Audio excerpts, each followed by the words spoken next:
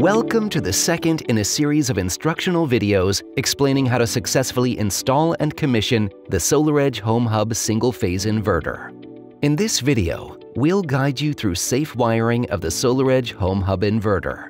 Let's start by preparing the wiring tools. Wire cutter, watchmaker screwdriver, MC4 crimper, Phillips and flat screwdriver set, torque wrench with a 4mm Allen bit, and an open-end torque wrench 10mm. Let's identify the inverter interfaces located on the bottom of the inverter. Communication gland 1, communication gland 2, PV strings inputs, battery DC input, and AC input. The LED indicators and the on-off P switch are located between the two enclosures.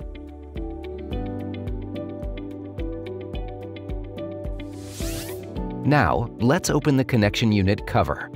Please note the correct order of unscrewing the 4 Allen screws holding the connection unit cover and remove it carefully.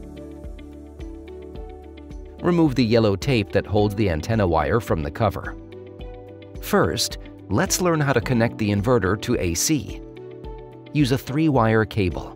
The maximum wire size for the input terminal blocks is 10 square millimeters. Strip 60 mm of the external cable insulation and 18 mm of the internal wire insulation. Then, crimp the wire ferrules. Open the AC cable gland.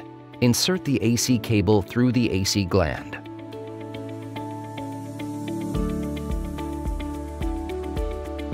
Connect the AC cable to the AC terminals. Please note the marking on the connectors. Connect the grounding wire first. Use a flat screwdriver to insert the cables into the spring terminal. Check that the wires are fully inserted and cannot be pulled out easily. Tighten the AC cable gland.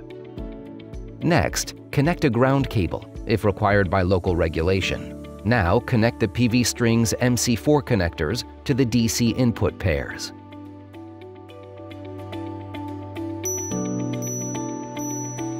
Moving on, open the inverter cover and connect the communication cable. Remove the screws according to SolarEdge instructions.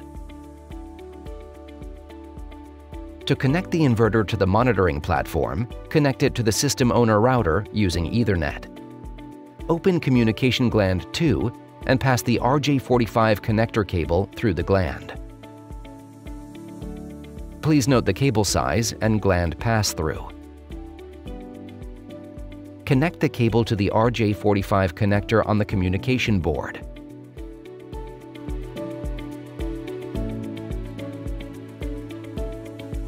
Once connected, insert the antenna cable into the communication gland 2 block and close it.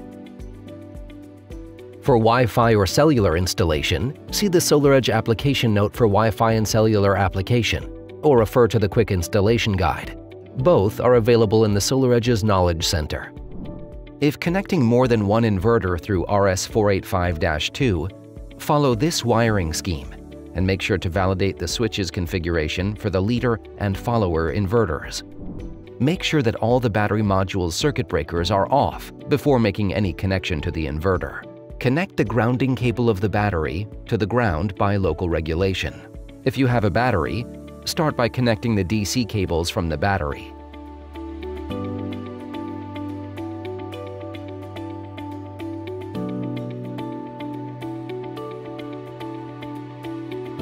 Let's establish the communication between the battery and the inverter through the SolarEdge home network using the supplied antenna. If you choose to use a wired RS485 connection, refer to the installation guide.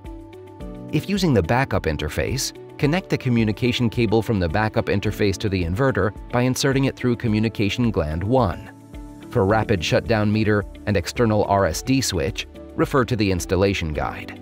Once everything is wired and connected, reinstall the inverter cover and fasten it with the screws according to the instructions.